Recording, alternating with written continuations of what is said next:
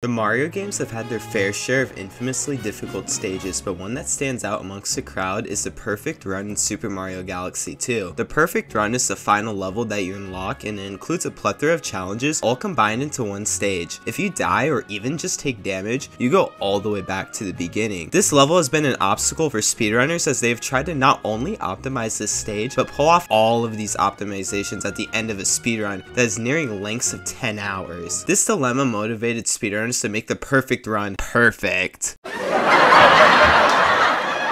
So today we will be looking at how speedrunners broke Mario's hardest stage. Now since the Perfect Run is the very last thing you unlock in the game, you will only see it done in 100% runs. This means that any tricks or strategies found within the Perfect Run would be performed at the end of this very long speedrun, as I mentioned earlier. However, this didn't stop runners from labbing out just the level itself and seeing how far the individual level could be pushed down. As I sifted through older runs of the Perfect Run, I saw that most runners would just try to beat the level without dying. Having a level with no checkpoints and a high risk of dying prompted runners to especially play it safe in the second half of the level. Despite this, their playthroughs of the Perfect Run were no casual playthrough.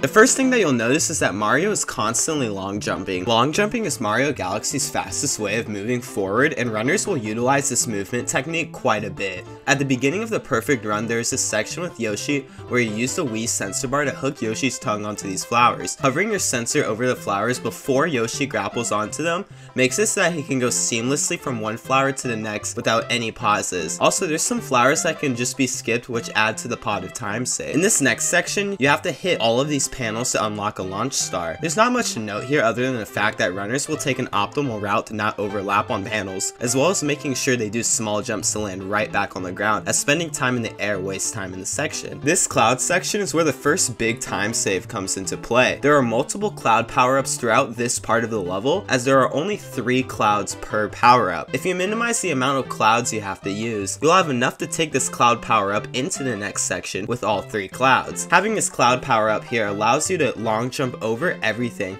as opposed to slowly traversing through all of the obstacles. Now it's very tempting to play it safe here, as taking damage sends you all the way back to the beginning, and let's just say it's very easy to take damage here. However, grabbing all of the pole stars and waiting for the electricity isn't necessary, as speedrunners are able to skip some pole stars and traverse their way around the electricity. The last section of the Perfect Run wasn't anything too crazy, just some long jumps and killing these hammer bros as fast as possible. Pulling off the Perfect Run with no deaths and including these optimizations would clock in at a time around 3 minutes, give or take. One thing that I did not mention is that every time a launch star is taken to a new place, a stun lock cancel is done, which saves a small fraction of time. We're able to cancel Mario's landing animation by flipping the camera up and down. This adds up through the course of the Perfect Run. Also, Luigi is better because not only can he jump higher, but he's probably more likely to like, comment, subscribe, and turn on notifications for Anto's latest uploads. The Perfect Run was far from being perfect, but one glitch took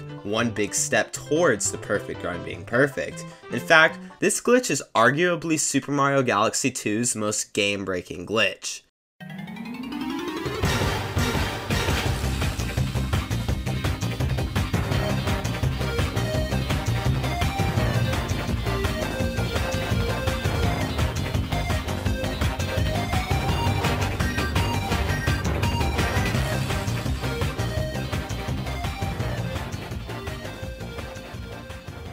Any stage that included Yoshi was a stage that was broken. The very first section of the Perfect Run includes Yoshi, so you already know we're going to be able to infinitely flutter through a lot of it and skip the flowers that would normally slow us down. This strat was actually implemented pretty quickly into 100% runs, as the reward seems to outweigh the risk in this situation, since it's at the very beginning of the Perfect Run and saves a decent chunk of time. Another strat that was implemented was cloud boosting. If you spawn another cloud shortly after jumping off another cloud, you're able to get a boost not only in height but in distance. A singular cloud boost only saves a small amount of time, but when they are effectively chained together, they can end up saving a large chunk of time. We've looked at what is possible to achieve by humans, but no matter how hard a human tries, they'll never be able to achieve the perfect run. Thankfully, tasks or tool-assisted speedruns help us gauge what a perfect speedrun would look like. Alright, so this is a task that I'm actually really excited for. This is the most up-to-date task. Alright.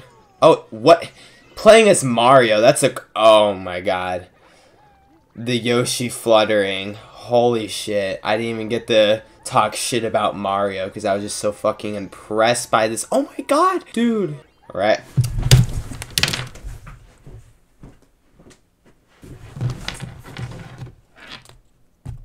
There's no shot. Okay, I know this exists, but there's no way he just lands and he's instantly fluttering. Like, I'm surprised there's just like, I'm used to a setup.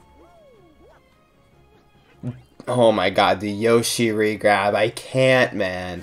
This is insane. Hey, that's a thumbnail. My videos aren't clickbait, guys. Alright, dude. Yeah, that's right. So since you're skipping the cloud section, he just Yoshi flutters to everything. Oh, he bounces off that. Oh my god. Oh, what the?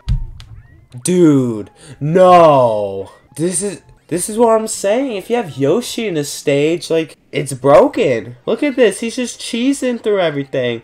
Bouncing off everything. Oh my, like, you don't even need Mario, or it doesn't matter if it's a Mario or Luigi, like, dude, 1 minute and 44 seconds, that is fucking insane. I am blown away by what happened at the flip switches. I'm sure people will find a way, but this is one of those moments where I'm like, damn, that really was a perfect run.